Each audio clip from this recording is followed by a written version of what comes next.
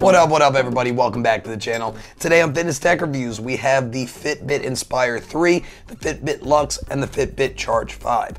All these guys are around the same price point, but I really want to let you guys know what the differences are between all these devices because they are extremely similar. But let's go ahead and get right into it.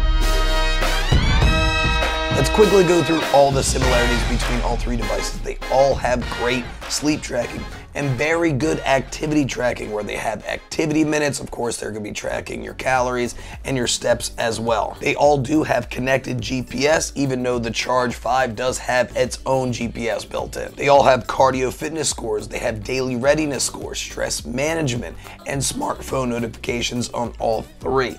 And all three do come with 6 months of premium membership for Fitbit. That's its whole entire different deal. I do have a link down below to give you an idea what Fitbit Premium is all about, but I'll get into that a little later in the video. They all have an AMOLED display that is pretty darn bright, pretty much the same across the board, and they all have always on available as well, but things like the Fitbit Luxe do need to be updated to get that always on display available. They all have things like Find My Phone, Do Not Disturb, sleep modes, and all that, so there's no difference between all of that. Let's get into those differences. The first thing is going to be battery life. The best battery life out of the three is actually the least expensive, is going to be 10 days out of the Luxe. You're gonna get 7 days out of the Charge 5, and you're only gonna get 5 days out of the Fitbit Luxe. The one thing with that is if you are gonna be charging it while you are taking a shower or anything like that, going to the bathroom, any one of these devices can perpetually be used if you are going to be charging it for maybe about 10 to 20 minutes a day, so you're really not going to have to worry about that. But if you have no options to charge during your day, the Inspire 3 is going to give you your best battery life. Let's get into the differences between the Inspire 3 and the Luxe. First thing is going to be how it is built. You do have more of a plastic case on the Inspire 3, while you have a stainless steel on the Luxe, so it does feel a lot more sturdy. And not only that, you do have a different clasping mechanism with the actual band itself. With the Luxe, I haven't heard too many bad things, just a really easy clasping mechanism. Gotta kind of press it in a little bit for it to snap back in. Whereas with the Inspire 3, it does have an easier design with a little bit of a lever like a typical watch. You do have a pretty much a capacitive squeeze on the Inspire 3 with these little sleek portions to the side that's gonna help you navigate the UI a little bit easier in my opinion. When you want to go back on the Luxe, you're going to have to double tap the screen, which isn't always the most responsive, and if you're just squeezing here, no problem at all with the squeeze.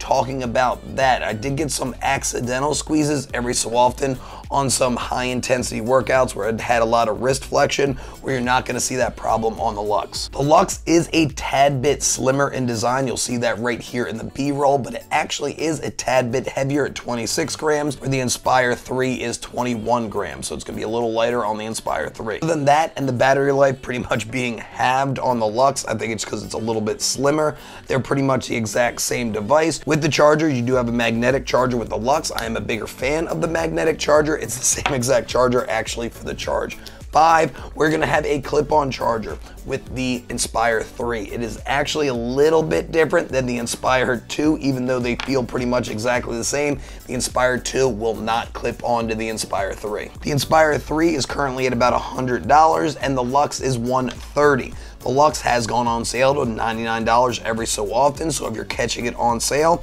between the two, I'd pick the Luxe. It is a more well-built design, a little bit more sturdy, and there's a lot of different options as far as the colors are concerned. If none of that bothers you, the Inspire 3 is also a great band, even though it might feel a little cheaper. The squeeze functionality and move in the UI is going to make it a little bit more intuitive and easier to move around, but the screens are pretty much the exact same size on both. Since they are the exact same size on both, since the Inspire 3 is a little bit bigger, it will seem to feel a little bit cheaper since there are going to be bigger bezels. All right, we went through the Inspire and the Luxe. What is the difference between the Charge 5? The Charge 5 does have a built-in GPS. It does have 7 days of battery life, and it does have the same charger as the Luxe. You are going to have a bigger screen built in. It is AMOLED, and you are going to have a bigger display on the Charge 5 at 1.04 inches, where it's only 0.76 on both the Luxe and the Inspire 3. Even though they haven't officially announced the dimensions of the Inspire 3, they pretty much look exactly the same in my eyes. It does come with an aluminum grade case, and even though it does have these metal portions on the side, it is not squeeze functionality. That's for its EDA and ECG scans for stress levels and things like checking for AFib.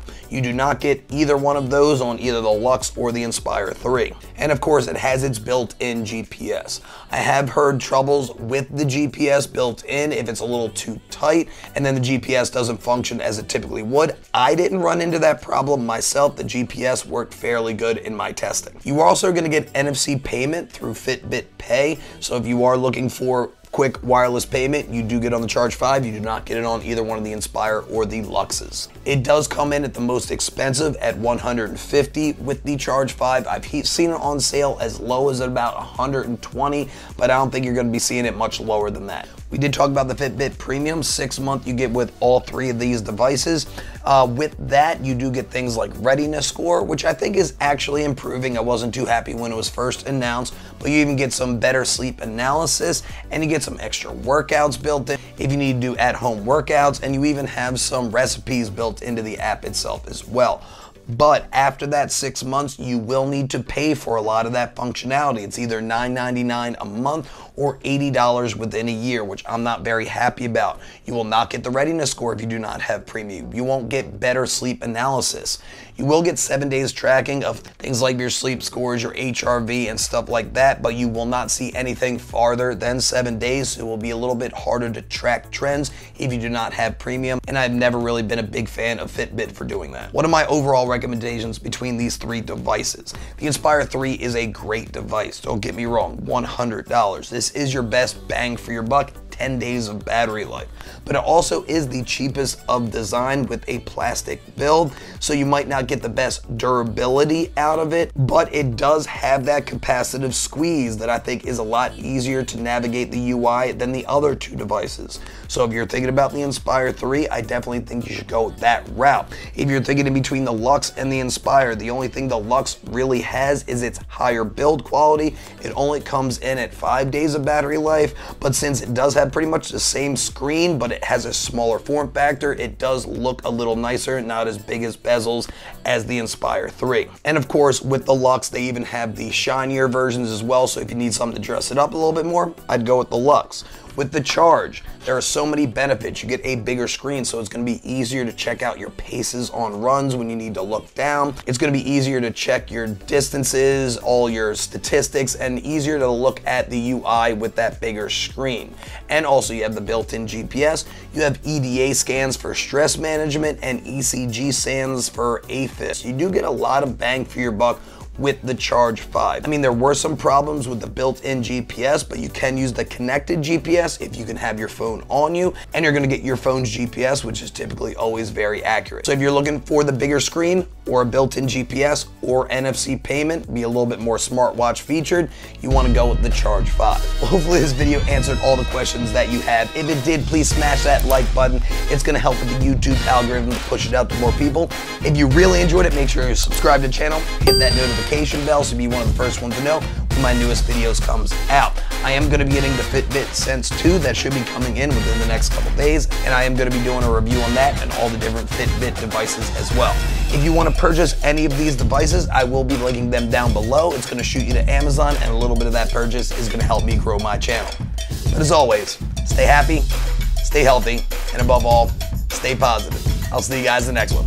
Bye.